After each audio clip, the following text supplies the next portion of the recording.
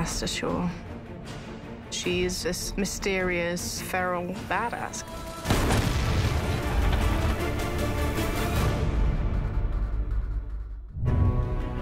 When we first meet Hester, she's a girl that's been hurt badly and, she's had a hard time getting to where she is.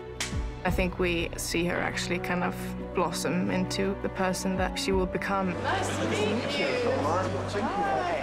Hester Shaw is the key to the whole story. She's the only reason I went on to write sequels. It's very much about her journey. Valentine. This is for my mother. I'd probably be very uncomfortable if I met her. She's unpredictable and scary. Hester Shaw is really one of the most amazing sort of modern characters ever written, I think. And action. She's this child who had everything taken away from her and was raised by this emotionless creature who has done everything he can to protect her. I mean, she grew up with Shrike, who's not really a fully formed human being with emotions and warmth to him in the way that she would have grown up with living with her mother or a father. She didn't get a normal childhood, but funnily enough, she got what she needed. It gave her strength and resilience and a sense of how fragile those connections are that we make with other people and how precious they are. That's what I like about you, your boundless sense of empathy. What did you say? I think she values truth and people standing by their word and doing what they say they will do. And I think betrayal is something that she's really had to struggle with. She's forced to engage with Tom, and that's kind of where we slowly start to see the cracks and what's underneath.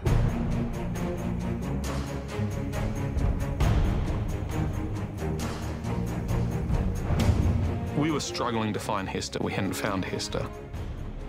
And then in the 11th hour, this audition comes through from Hera Hilma from Iceland. We just had a Skype call with her and we cast her without even meeting her. She's got an incredibly enigmatic quality to her, a bit like Ingrid Bergman, that type of a classic actor. And she's able to fit into that role like a glove. It's really interesting to see, yeah. None of us were prepared for how amazing she was. None of us realized actually what a gift we'd found. People who created them were insane. Mom, shut up!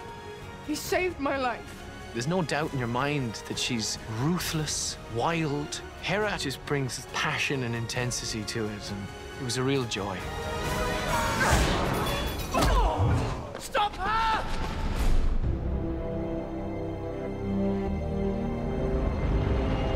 Someone once said to me that they always felt like this film was about how we've run this big scar into the earth with all the traction towns and everything. We've left the whole earth scarred from our lifestyle.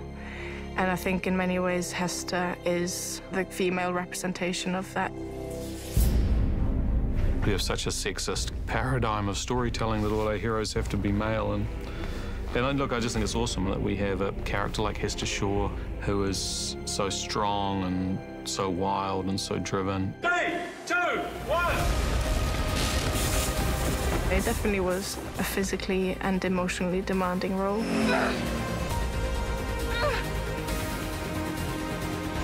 I remember someone asking me, did you train for it? And I feel like that has become a sort of used question in these sort of big films.